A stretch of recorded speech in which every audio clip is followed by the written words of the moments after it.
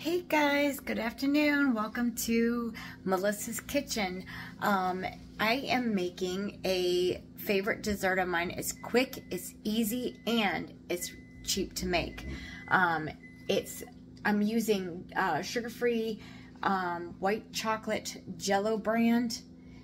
This is my all-time favorite. I do low-carb keto, so this is my all-too favorite dessert to eat. So I am making a white chocolate fluff. So follow me, and please subscribe to Cook Keto with Melissa, and hit subscribe and click that bell to follow me for more recipes. But this is my go-to recipe whenever I have a sweet tooth. It's not only, like I said, quick and easy, but it's very inexpensive, and most of the ingredients you have right in your cabinet.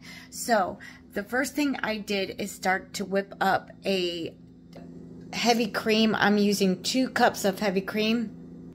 Then I'm going to add a little bit of vanilla, and then I'm going to add a ½ cup of Swerve powdered sugar, which is known as Confectioner sugar. Now you can add as little sugar as you want or as much sugar as you want. Just make sure it's powdered sugar or confectionate sugar. And I use the Swerve brand, which is this right here. And just to make sure when you're keeping it low carb and keto that you're doing the sugar-free Jello brand. Now you can use any brand of Jello that you want. I've used cheesecake. I used any kind of flavored Jello brand sugar-free pudding. Make sure it's instant. And I've made other fluffs with chocolate mousse. I've even made a butterscotch, but today I'm doing white chocolate. So I just heated up 2 tablespoons of cream cheese, and I'm getting ready to add it in my heavy cream.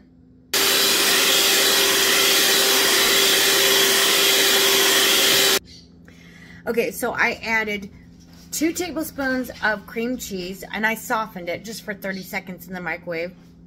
Just do it in 30-second increments. It shouldn't take that long, being that it's only 2 tablespoons. And if you have a powerful microwave that's 1200 watt like mine, it won't take long. I added 2 cups of heavy cream and a ½ cup of confectioner sugar. Once again, I use Swerve, which is this brand right here. Just make sure it's the powdered sugar. You can use any brand you like as long as it's powdered sugar. Now I'm getting ready to add in my pack of my sugar-free white chocolate instant pudding mix. And then you just mix this all.